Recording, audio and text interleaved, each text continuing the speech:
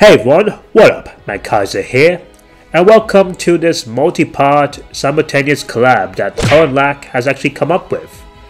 That I may have, brought up in the idea when I was in his comments of his last video. And at the time of this video has been uploaded, both me, Colin, and the goat onion-haired dude himself that speaks within a cozy fireplace, Cyrus, we've also made each a video on what a potential Trails in the Sky remake would look like.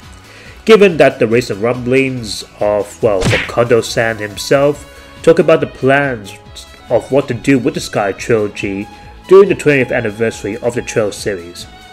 So, we thought, why not we best strike when the iron is hot, rather than when the steel is cold. Oh, okay, I see what you did there. On Colin side, he's covering a case of why the Trails in the Sky remake should be in more modern 3D graphics, akin to the recent Kai no Kiseki, while Cyrus covers his case of it being a HD 2D remake, akin to the likes of say Live Alive remake, Dragon Quest III HD 2D remake as well as 1 and 2, and Star Ocean: The Second Story R. While in my case, as you can see by this title, it will be sort of like a 3D-Chibi style faithful remake. But before we begin, if you like what you're seeing, hit that by all means. Like the video, click the subscribe button if you're new, and hit the bell notification icon if you want more RPG content from yours truly.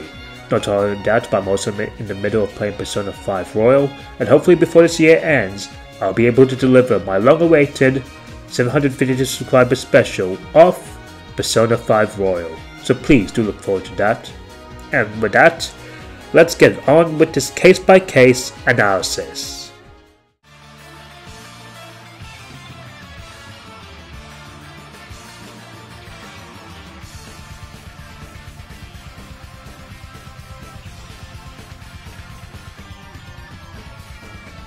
Now obviously when it comes to graphics, let's talk about the original game.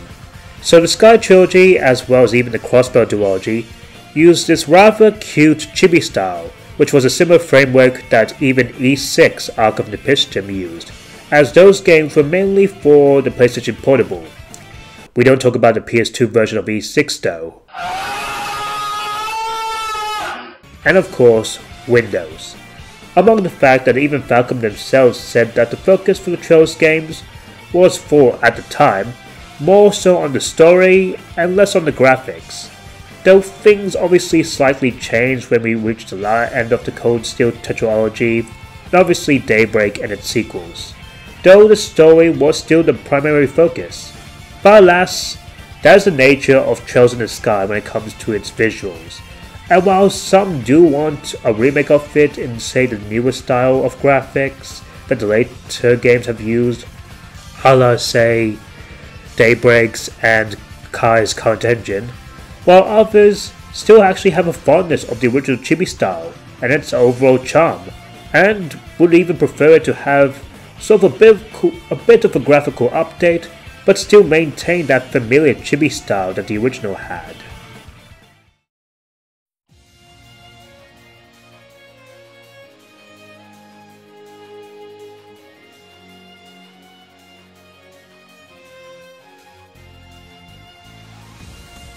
Now that brings up on why 3D-Chibi would actually be a good choice for a remake of this game, as in a way it would actually be a good balance of keeping the same charm that the original had, and be so familiar, but still be updated to be at least a little bit more fresher and newer. Two primary good examples would have to be the Super Mario RPG remake and the Italian Marie remake, both of which I've actually reviewed upon. The former of which, while traded its sort of classic claymation style of the original Super Famicom version in for more modern graphics of the current Mario games, but even still, style-wise, the characters still remain faithful enough and even up to date, without any changes to their overall stylized body proportions that Mario RPG gave them in, with Mario himself still looking cute and adorable. And the same can be said for the Italian Marie remake. Instead of Marie and the cast having been remade in Rise's engine and graphics with full 3D body proportions to the modern Atelier games, they still decided to have it like sort of chibi and be respectful to the original game's art style, while still having no full 2D portraits of the characters. And honestly, it's such a nice compromise. There's also of course the Legend of Zelda's Link's Awakening remake for the Nintendo Switch, which also looks pretty nice, to the point that we even now got an original game in that same style, but this time, finally play as Zelda. Heck, when you think about it, even Falcom themselves has sort of made like, low-key 3D-Chibi remakes of some of the East games, like East Ofenfalgana being a remake of East 3, Wanderers of East, using the framework of East 6, being a prime example. And even then it sort of counts as using the framework of a new game from a remake, but still an old one. But, well, still, that's the exception rather than the rule, folks. In any case, No, he's got a point. With that said, it would be just very cool for Falcom to, make a very stylized 3D Chibi remake for Trails in the Sky.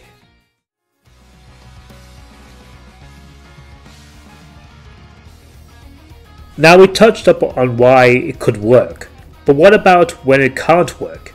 As not all 3D Chibi remakes are all winners, like say the infamous Secret of Mana remake, or even the Pokemon Diamond and Pearl remakes, with the former showing a rather poor attempt of remaking a 2D SNES game, with some really ugly looking 3D models that honestly just looks like a mobile game and just, calling it a day. And there's a reason why the Trials of Mana remake went for a more different approach. Another is that to a point, that trail cinematics, especially the action scenes and emotional scenes, have generally found now a brand new peak within Daybreak and Kai to an extent, and it may be so hard to recapture those, especially with 3D Chibi graphics. And lastly, obviously, given that, the possible return of Kevin, thank God finally, as well as other Sky characters being rendered in full 3D from, the Cold Steel 3 games, to obviously Daybreak with obviously, the LaBelle gang, Agate, Tita, as well as Zen and Walter. It would be definitely easy for Falcom to just, reuse those assets, and unless by the time they make this remake, it's possibly that the series will be over, that they will either have, a brand new, even more powerful graphics engine, or even use something third party like Unreal, just like on how Atlas, Bandai Namco, and Square Enix would use it. But even without any of that, it will definitely just be easy for them just to reuse those similar assets, and even touch them up. And I know full well that thanks to the newer fans, that fans would argue that, well, seeing the Sky trilogy being remade in full 3D graphics will be appealing and help see LaBelle in a new light, and will be an interesting way and also good for newcomers, as some of them do like to play the more prettier and shinier game in fact, in the case of, Trails for Daybreak, Tales of Arise, and A Tale of Ariser, for example. Heck, there's even a strong argument in having it in the HD 2D pixel games, akin to the Octopath Traveler series, Star Ocean Second Story R, the Dragon Quest Erdic trilogy, as well as also the Live Alive remake, as those games generally look appealing, and generally have, provided a profit for Square Enix. And there's also a lot of demands of those classic games to be remade in the style. Xenogears. And we can see that both Team Asano and also Gem Drops have been able to, evolve that style by having, more improved lighting, or just very impressive 3D environments. So there are a lot of points of why that whole chibi style thing might not work at all.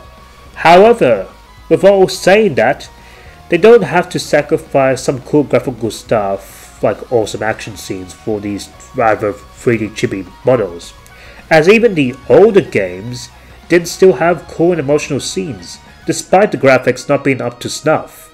I mean hell, this one fight scene with Loe and Agate from Sky SC is way more impressive than the Laura vs. Fee fight in Cold Steel 1, and that by default was meant to be a step up graphically?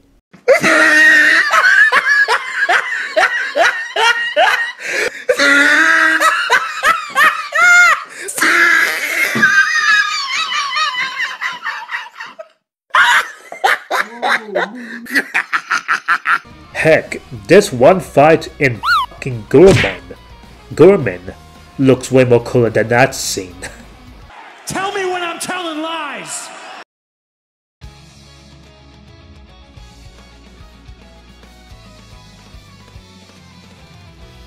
And that concludes my case.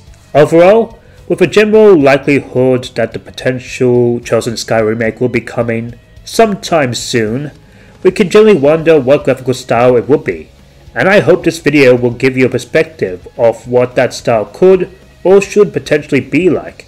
But that's it from me, so I'll direct you now to Colin's and Cyrus's videos to share their own points and what they think a Trails in the Sky remake would look like.